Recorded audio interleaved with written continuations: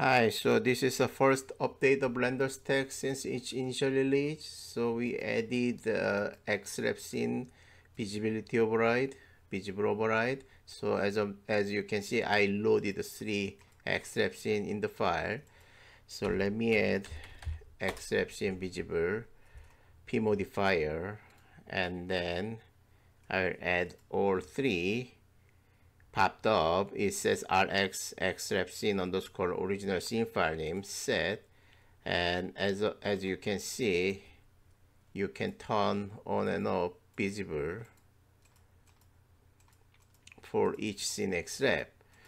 So what's happening actually under the hood is 3ds Max xref scene doesn't track much of data, but also that's why it's faster than object Xref, because it just doesn't do much. It does only few simple things.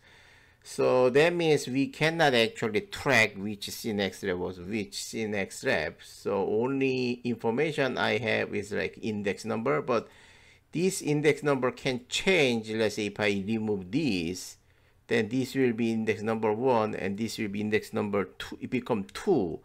Then what you said here could be all changed.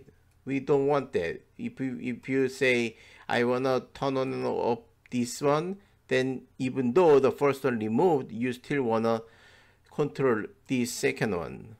So only way to track this in Xref data I found was using the parents. So if you bind an object for each scene Xref, even though you delete the other scene Xref or to something, that relationship between parents and scene Xref will be preserved.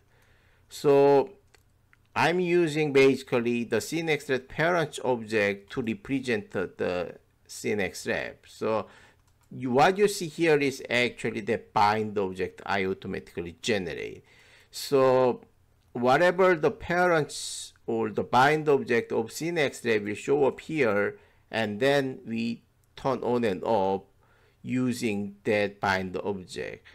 So if you don't have any own bind object, I will create with this naming convention. That's why it has all 3. See, I create all 3. If you had your own bind object, it will use the name as is. So since it's a bind object, you can move it,